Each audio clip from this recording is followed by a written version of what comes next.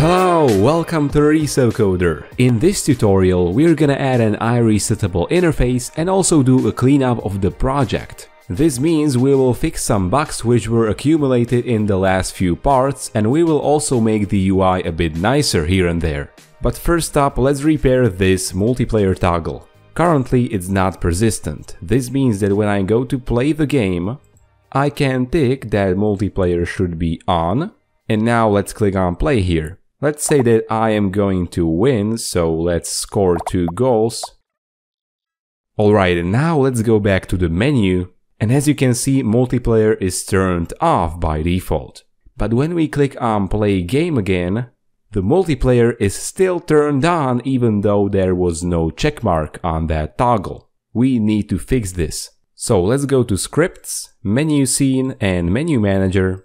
Let's add one using statement, and it will be using unityengine.ui. Alright, and now let's add one field, public toggle, and it's gonna be called multiplayer toggle. Alrighty, and now let's add start method, and here we wanna write multiplayer toggle.isOn, and we need to set this to some kind of a persistent variable. Luckily enough, we have already added such variable into our game. We made it when we were creating local multiplayer. So now we can just write game values .is multiplayer and we should be all set. So let's test this out. But actually before we test it, we need to go to the scene manager, and here we have a field multiplayer toggle. So let's click on canvas and let's drag multiplayer toggle over here. And now when we click play, I turn the multiplayer on.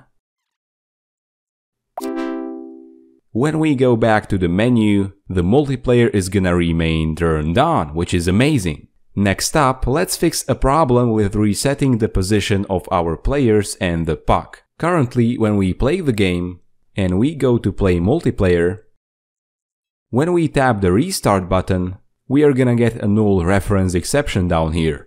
And it's at AI script line 75. That's because we are trying to reset the position of AI. But since we are playing multiplayer, there is just no AI. We can fix this by adding an iResettable interface. Because we need to reset the position of AI script as well as 2 player movement scripts and also the puck script, we want to have a list of all objects which we want to reset the position on. This is a much better approach because again, if you have more players throughout the game, you can just add them to the list and the resetting of the position is gonna be automatically done for you. And because we want to have them inside a list, we need to have those classes implementing an interface. So let's go to scripts and types and create a new C# script. It's gonna be called iResettable, and let's open it up in Visual Studio. We can delete all of this. And we want to create a public interface, iResettable, and this interface will contain just one method returning void,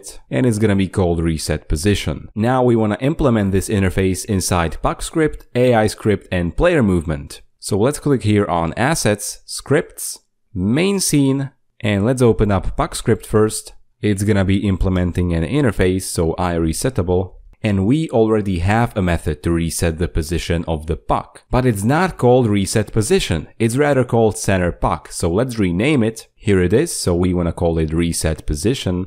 Cool stuff, but now we are getting an error. That's because we were already calling this centerPuck method. But since we are gonna change how we reset the position anyway, we can just safely ignore this error for now. Now let's go to AI script, and it's also gonna implement iResettable interface.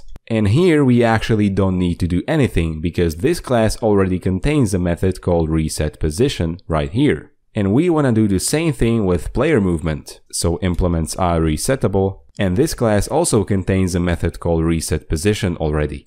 Now let's go to UI manager, and here we want to delete any references to puck script, player movement, and AI script. We want to add a list instead. It's gonna be public list of generic type iResettable. We need to be using a proper namespace, so just press Ctrl- and then enter. It's gonna be called resettable game objects, and let's set it equal to new list iResettable. Now let's scroll down, and here we have a method restart game. We can delete these 3 lines and add a for each loop, and for each var obj, so object, in resettable game objects, we wanna call a method on obj, and the name of the method is resetPosition. What we want to do now is to add an instance of a script to this resettable game objects list, and we want to add an instance from each script which implements our resettable interface. But before we can do that, we need to make sure that we can access this resettable game objects list from other scripts as well. The most elegant and simple way to accomplish this is by using a singleton. So let's go up here and create a region singleton, just so this is nicely separated. And this will be kind of a simple non-persistent singleton. If you want to learn more about singletons, even those which will persist through many scenes, check out my tutorial by clicking on the card in the corner. But now let's add public static UI manager. This is gonna be a property and it's gonna be called instance, and it's gonna have a public getter and private setter. Alright, and now void awake, and here we just wanna set instance to this. Now we can go to puck script, find the start method, and we want to add an instance to resettable game objects list located inside UI manager. So let's write UI manager dot instance dot resettable game objects dot add, and we want to add this, and this just means this particular instance. Now let's go to AI script, and we want to do pretty much the same thing. So let's go to start method, and we just want to write UI manager dot instance dot resettable game object dot add, and let's again add this.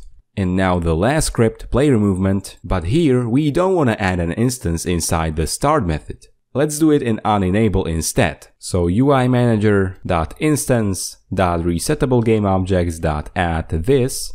And as you can see here, we are adding this current instance to player controller dot players, and inside the onDisable method we are removing this instance from the players list. Let's do the same thing with resettable game objects. So let's write UI manager dot instance dot resettable game objects, and we are gonna remove this current instance. This will ensure that we can add players and remove players, and we are not gonna get any errors. You could do the same thing inside AI script and puck script if you want to have multiple AIs or pucks. It's really all up to you. Alright, and now let's go back to Unity and let's play this game. And when I turn the multiplayer on, we are actually gonna get an error saying that object reference is not set to an instance of an object. So let's double click on this, and the error is right here inside onEnable. Let's attach this to Unity, put a breakpoint over here, and let's play the game again. So I'm gonna turn the multiplayer on and play the game, and we just hit the breakpoint. So let's see what is null. So as we can see, the UI manager.instance is null. This happens because onEnable runs sooner than the awake method inside UI manager script. Because now we hit this breakpoint, and when we go to the UI manager script and put the breakpoint over here, when we click on continue and one more time, only after that this line of code will run. We can fix this by going to the Unity editor and now click on edit, project settings, script execution order, and let's click on plus. We want to select UI manager and let's put it before the default time. We want to click here on apply, or we can also click here, and now when we click play again, we can turn on multiplayer and click play, and we are not gonna get any errors, which is totally amazing.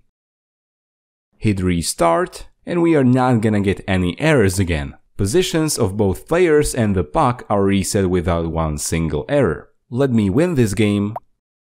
Go back to menu. The multiplayer is still ticked on. We can now turn it off, and let's play again.